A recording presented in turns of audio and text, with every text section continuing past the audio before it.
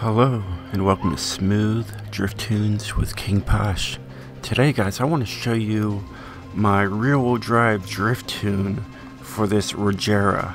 It has a 6-speed transmission. Now in Horizon 4, you could only get this thing with a 1-speed transmission, so it was really hard to really, tune it when it came to just one gear. But this one's got 6 gears. So that is a huge improvement to this amazing car, and I absolutely love it. I already pulled 1 million plus points down the hill on the volcano drift zone. I'll show you where that is. I call it the volcano drift zone, but it comes with a different name. Now we go to fine-tune setups. I'll give you guys the share code at least right off the bat. So let's get that out of the way.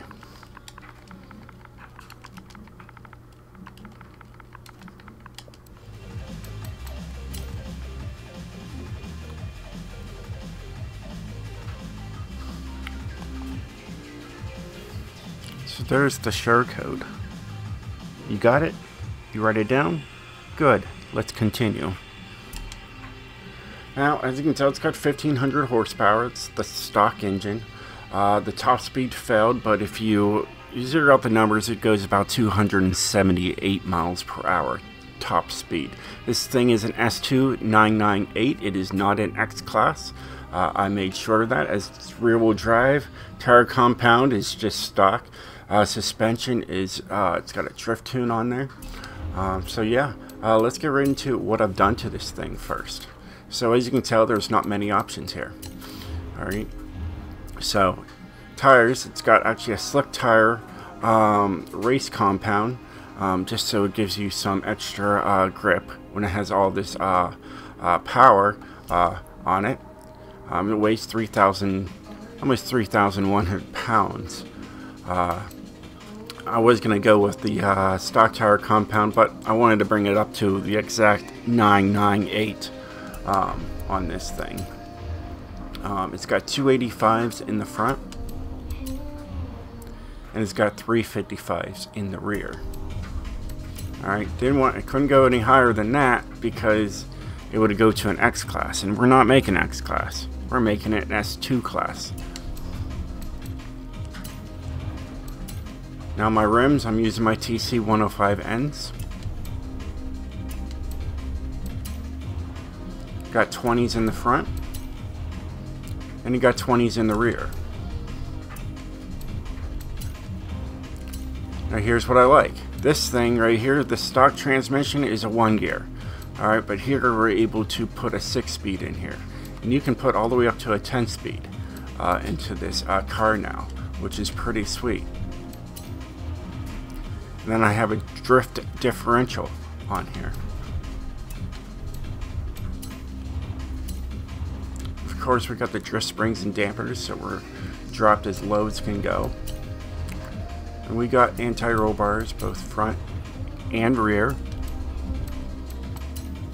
There is a roll cage also on here. Alright, just to bring up the numbers.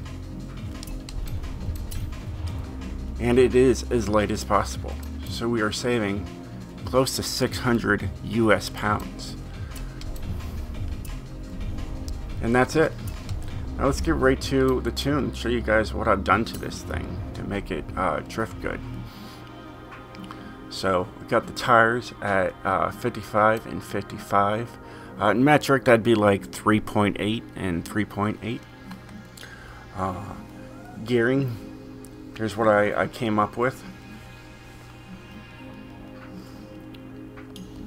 Alright, now like I said, if I take this all the way down, I can at least see what my top speed would be around. So, we got, 278 miles per hour is your top speed that you're gonna be around with this tune. This thing's got a semi-straight build, but yeah, so that is the alignment. Anti-roll bars, 20 and 20. Springs are on the soft side, 455, 436. I'd have to see what that would be in like in metric. Alright, and as low as you can go. And then also dampening is also on the very soft side. So 2, 2, 3, and 3. There was downforce. We don't want downforce, so we just took them all the way down to speed. Braking is normal at 50 and 100. And then my differential is 21% and 100%. Let's see if I can go out and figure out metric. Because that's all it is the springs. I haven't done it yet on Horizon 5.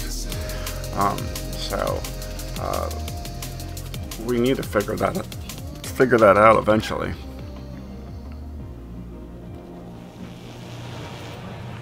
So here's the car. It is a sweet car. Guess we go to settings. We go down to HUD, and we can go to. Oh, there's power units right there. Aha! Spring units.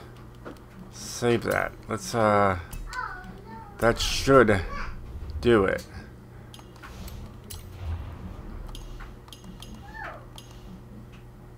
Yeah, so you got 796 and 763 there on spring, on the Newton meters. So there's that.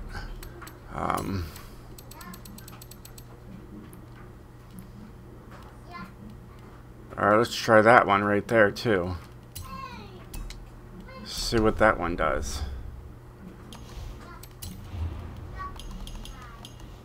Ah, there we go. That looks better for you guys. 81.2 and 77.9.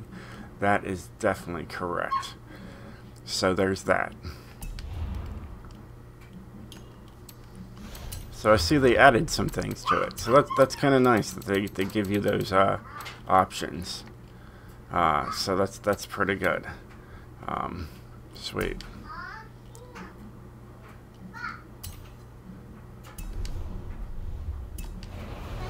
Well, yeah, this thing is pretty sweet. I love it. I took it, like I said I've already hit 1,000,000 points on the Volcano Drift Zone, and I call it the Volcano Drift Zone, even though it's called Cara Esta, but I call it the Volcano Drift Zone. So when I say Volcano Drift Zone, this is what I'm talking about. It is a lot of fun on here. I absolutely love it. Second gear, all the way down. Really don't have to go into third gear too much, but I did tune the third gear down more. So if you want to use third, you can. You're just going to be going faster. That's about it. I tuned the first gear pretty darn well. You can floor it and be fine on on straights. But yeah, it's a learning curve. I'll tell you that much. But it's fun. It's a different experience.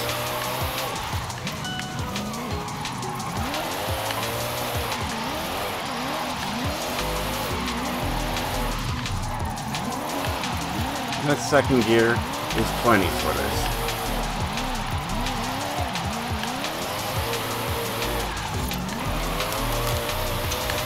Alright. I see you. Nice. Open. I'll open it here in a moment.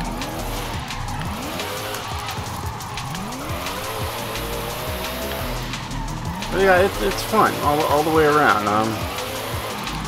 Sure, when you use it more, you can probably do a lot better than what I'm doing right now. But I also have like a 2-year-old right in my face, so there was that.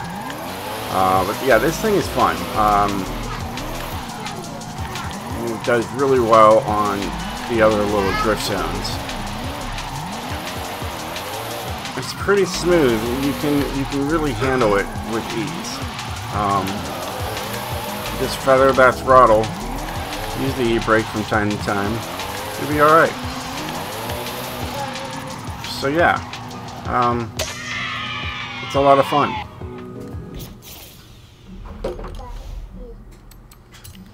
Of course, we got daily payouts, as you can tell these guys right here. And I found out on Horizon 5 that you have to claim the rewards down at the bottom. So I went right up to all the money, you know, and that's just how you do it now. So that's pretty cool. Hey, we got wheel spins. Let's check those out real quick and see what I get. See my luck. A horn. That's my luck. Hey, look at that. A Polaris. That'd be sweet. So anyways, I hope you guys enjoyed this video. If you did, definitely hit that like button. And yeah, I look forward to more tunes in the future. Well, I'll see you guys next time. Stay sideways, my friends.